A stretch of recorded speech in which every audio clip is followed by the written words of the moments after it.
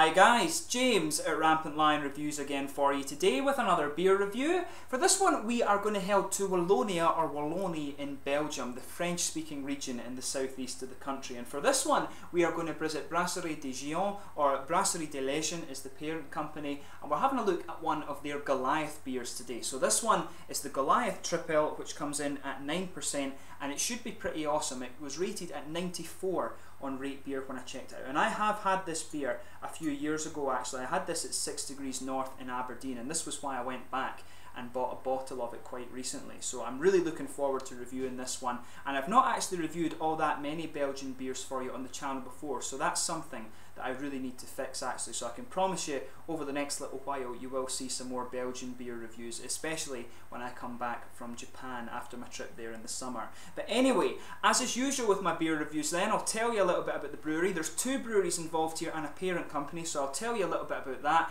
In the description below you'll find the brewery website, the link to my future reviews that I'll do from Brasserie des Légendes. This is the first time I'm trying one of their beers as well. There's all the usual social media, make sure you check that out. If you want to see more beer reviews, do subscribe to the channel, and as always, to those of you watching in Belgium, please do get in touch and let me know some of the other beers and breweries that you guys would like to see me review. I love Belgian beer, and as I say, I really want to review more of it on the channel over the next little while, and I apologise in advance in this video for any bad French pronunciations. It's been a very long time since I studied French at school, and I didn't study it to too high a level, so I apologise for that, so please bear with me there.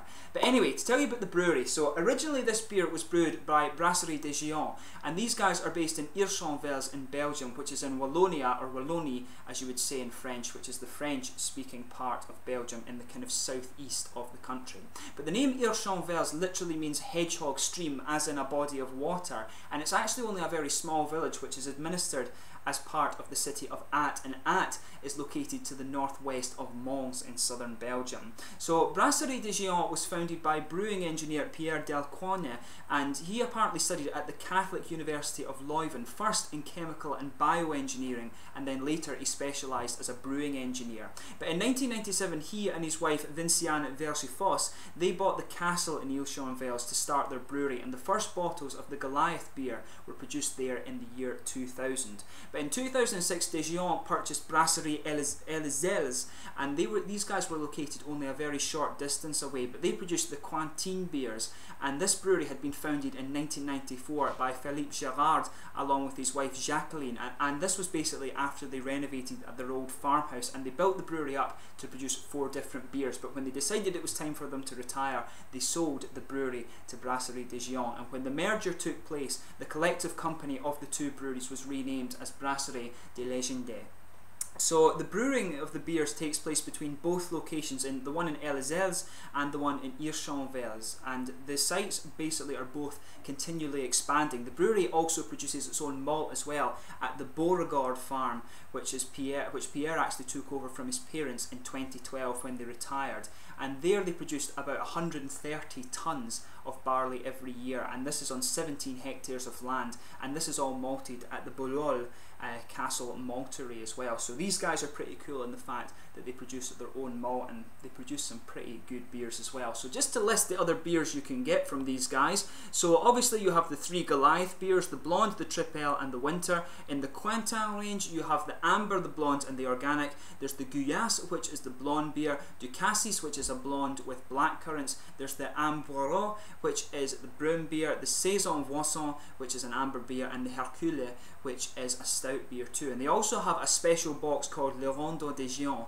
which is a variety of 8 beers brewed originally to celebrate the 13th anniversary of the first brewing of the Goliath beers. So yeah, quite an interesting brewery, an interesting history, and it's cool to see that even though when they brought over another brewery, they did keep the range of beers going. So it's a pretty cool little brewery actually, and hopefully I can review some more of their beers in the near future. As I said, I tried this one back at 6 Degrees North in Aberdeen, which 6 Degrees North incidentally is a brewery in Scotland, a craft brewery who like to specialise in brewing Belgian style beers. So I'll just tell you a little bit about this beer before we open it up. This one is a 9% Tripel beer, and the Goliath range is named after the famous Parade of the Giants in the city of At, and this is why the brewery is actually named Brasserie des Géants. It's basically the brewery of the giants, and in the local dialect Goliath is pronounced Gouillasse, and that's why they have another beer that is called Gouillasse. And apparently this kind of harks back to the David and Goliath story from the Bible. So it's quite an interesting little thing. On the back here it says, Goliath is still being brewed according to the traditional methods used by our ancestry with the finest malts and hops. A characterful blonde beer fermented in the bottle and all natural with its rich, equilibrated taste. Goliath is a source of vitality and strength that will satisfy all beer experts. So don't know if I can quite call myself a beer expert yet, but it should be pretty nice. I'll just let you have a little look at the artwork on this one. There you can see, quite nicely presented. This one has won the award. It says the best blonde beer of 2012 in the beer awards of Wallonia, and you can see there is the Goliath top on this one. And yeah, it looks really nice. It's got some other things on here. Pierre Delcoine, the brewmaster there. You can see his signature just on the side of the thing there. But yeah, it should be pretty nice. So let's get this guy open and we'll get on with the tasting here. It comes in at 9% and it goes out of date in June 2016. And I'm filming this one just before that. So let's get it out and we'll get on with the tasting here. So yeah. Oh, there you are. That's one of the risks you always have with Belgian beer. Belgian beer can be very, very gassy, and that's maybe the fact that this has been in the bottle for a little while, so we'll just need to pour it carefully and go. That's always a risk you have when you do beer reviews. Yeah, we'll maybe leave it at that for the moment and we'll let it just settle down a little bit, and then we can pour the rest of it out. There's enough here to have a look at the aroma and the colour, I think. So as you can see, this beer is poured exactly as you'd expect a Tripel to, a nice orangey kind of amber colour, quite a rich sort of golden amber colour there actually. There's a finger of a frothy white head, but I'm sure if we'd poured more of it out, we definitely would have got more of a head on it. But looks as you would expect. If you can see, if I put my fingers behind it, it does have a degree of transparency to it, but it's definitely that bright orange golden amber colour. There is a little bit of sediment visible in the bottom of the bottle there, and a solid finger of, yeah, I'd say a perfect white kind of head on this one. This is a little bit bumpy, it's got some bigger bubbles there, it's not quite as frothy as some of the other beers that you'll come across, but I think maybe just because this beer is about a year old or so, that's probably the reason why it kind of fizzed up like that, because it has been sitting for a little while. But it looks really, really nice, exactly as you'd expect from a Belgian beer. There's one or two little big bubbles sticking to the side of the glass and a few little ones just going up towards the bottom of the head, but overall it looks really nice. So let's take a look at the aroma here and then we'll pour the rest of it. So yeah, on first note, you've got that typical bready character, that sort of bready yeastiness that you expect from a Belgian Tripel beer. You can smell a bit of a kind of herbal and grassy hop coming off this as well though, which is quite interesting. We'll sugar it up a little bit and see what else we can get from it. Yeah, you can smell a little bit of an almost coriander and peppery spice coming off this as well. So big bready and yeasty character, some peppery and sort of coriander spice coming off it, some caramel in there too. I want to say maybe a little bit of biscuit as well. But yeah, I'll pour a little bit more in and just see what difference that makes. Maybe I've just not quite got enough, and there is some sediment there pouring out of this one. Yeah, you can see that's the last of it there. That should settle down quite nicely, and you can see actually that the head has got considerably more frothy with the last little bit of it going into the glass, but it looks exactly as you'd expect from a Belgian Tripel, like I'd say. So yeah, it's got an interesting fruity character to this one. It's got a kind of underlying citrus. There's maybe a little bit of an appley, peary character to it as well, and that mixes quite well with the kind of spiciness that you're getting from the beer. But after pouring that extra malt in, you can, or that extra part in, you can really smell more of the bready characters. More of the caramel is coming out too, and it's almost got that little bit of that kind of wheaty, yeasty character that you expect of Belgian beers, and you could see the other sediment coming in, and the beer of course has got a little bit more opaque. I think you can see that there. There's not as much light passing through it as there was before. But yeah, it smells really nice. It smells even better now that the full thing's poured, to be honest.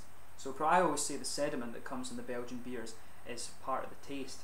But yeah, it smells really nice. There's a bit of herbal, grassy, kind of floral character coming out the hops. Some citrusy notes in there. I want to say it's a little bit kind of lemony, but not too strongly lemony actually. It's more a kind of peary apple fruit that you're getting off this one. But it smells really nice. It has everything that you would expect of a Tripel beer. So just enjoy the aroma of it before you actually get stuck into it. But we'll have a go at this beer now.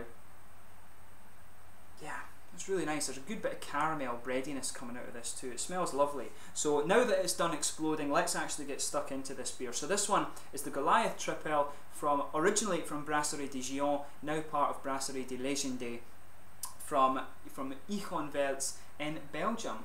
Skål. Skål, as we would say in Sweden. Slange, as we would say in Scotland.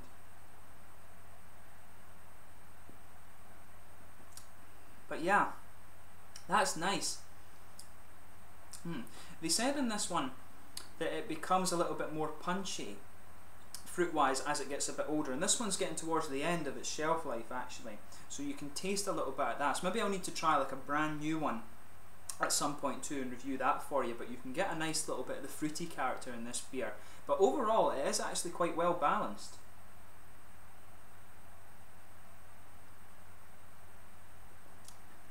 Yeah, that's really nice. So as you would expect from a Tripel, in the middle of your palate you've got a nice kind of bready character that just goes right across the middle of the tongue there. It's really nicely done, and on top of that there's almost a little bit of a kind of wheaty character for me. It does have a little bit of a kind of slightly wheaty character, but there's a good bit of coriander in there. That just kind of adds a nice dimension to that big bready doughy yeast that dominates the middle of the palate. There's maybe a little bit of peppery character to it as well, which I was picking up in the aroma.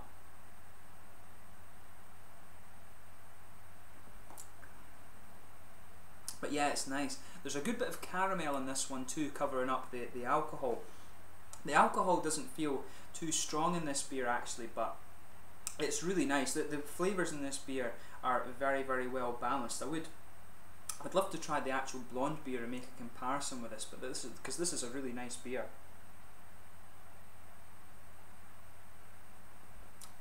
Yeah.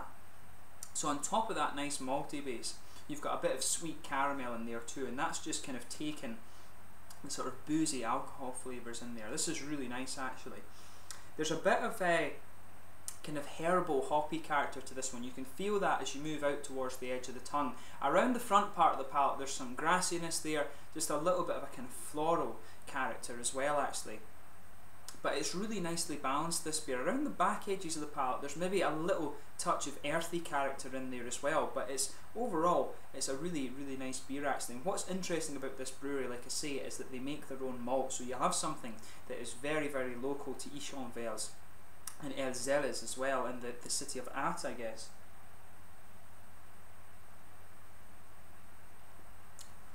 But yeah, that's a really nice beer. I always enjoy these Tripels, and you can actually taste a little bit of a difference in them when you go from city to city and region to region throughout Belgium. It's really nice, and even when you go into the Netherlands as well, you get some kind of old style Tripel beers too.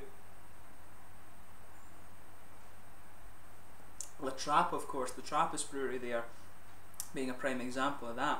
But this is really nice. If you get the chance to try this, I would recommend that you do. It has everything you would expect from a Tripel, but for me it's a little bit the hoppy character that's standing out, that sort of slightly herbal character mixing with the floral flavours that's really nice in this one. And the malt base is a little bit different too. I think the yeasty bready character just tastes a bit different too, but overall it's very, very nice. And like I say, you get little quirks in this style of beer when you go to different parts of Belgium, and I think this is the first one that I've tried from that very kind of southeastern part of Belgium actually. But that's nice. If you get the chance to try this, I really would recommend that you do. If you love Tripel beers, you will certainly enjoy this one. The bready, yeasty character is very nice. The slightly coriander and almost peppery spice in this goes together. The caramel's there, but like I say, the wee quirky bit in this beer for me is the sort of herbal and floral aspect of the hops. That's really nicely done, I would say. But in terms of the mouthfeel of this one, I'd say this is kind of mid to full bodied. It's got smooth carbonation, so quite an oily mouthfeel as well. There's a little tiny bit of alcohol warmth in the aftertaste for this one. You can just feel it down here a little bit. There's some smoothness to the malt base. It's quite sweet as well at the same time. And there's a little bit of dry character from the hop. In the aftertaste, it's really that floral and kind of herbal character that's just lingering there around the edge of the tongue. Like I say, there's a little bit of earthiness in the back corner of the palate too, and some of the fruity, slightly fruity, juicy character. It's definitely a citrus. Just pay attention to that behind the front curve of the tongue there's a little bit of a citrusy character in there. It's almost a mix between a slightly lemony citrus but also some kind of peary apple thing in this, but that goes quite well with the sort of herbal character you're getting from the hops. It's almost got a little bit of a kind of medicinal flavour to it, this beer actually, which is really quite nice.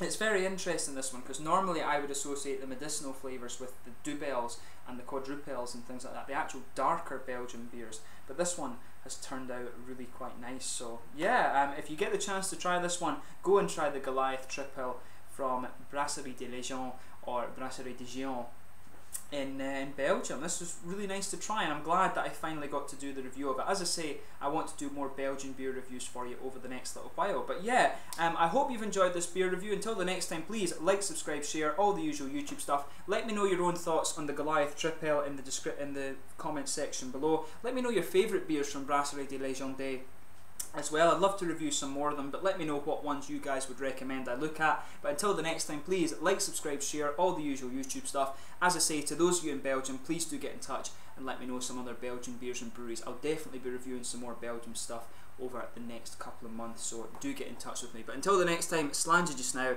and I will catch you soon with more Belgian beers. The Goliath Tripel from Brasserie de Légendes, Brasserie de Géant as well, near At in Belgium. Slàinte.